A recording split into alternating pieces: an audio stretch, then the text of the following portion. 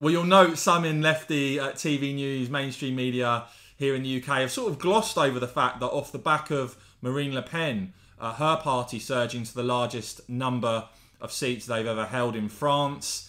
You then had in Sweden, the Sweden Democrats become the largest right-wing party. And of course, you then had Giorgia Meloni lead her party to a pretty spectacular election victory in Italy. But in terms of what is going on in Sweden, and do let me know if you've seen any coverage of this whatsoever in terms of mainstream media here in the UK. You see here that you've now got this new government forming.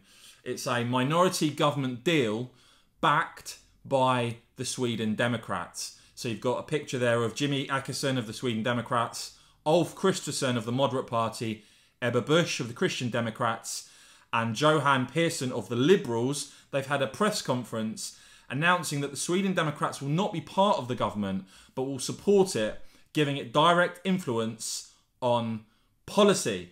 So Kristersson telling reporters the government's mandate from voters meant that change is not only necessary, change is also possible, and putting the four parties together can offer that change.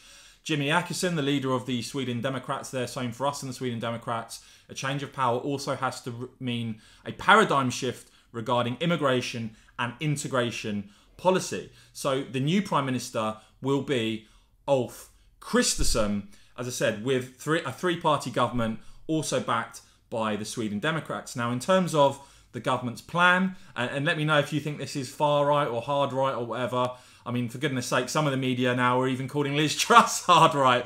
But you see here the new government plan, an agreement for Sweden, influenced, of course, by that strong Sweden Democrat showing in the election, includes punishments for serious and organised crime to be increased, more nuclear power stations, social security payments to those made redundant will not be cut, that the number of asylum seekers Sweden will accept will be cut to the EU minimum, and a previous goal to allot 1% of gross national income to international aid is set to be scrapped. So let me know in the comments below if you think that is common sense or is it hard right. Let me know your thoughts on this in the comments below, guys. But it does show you in Sweden, and I suspect we're going to see the same in Italy. European politics is changing very quickly. Eurosceptic parties are increasing their support and indeed winning elections. As ever, guys, do whack this video a quick thumbs up.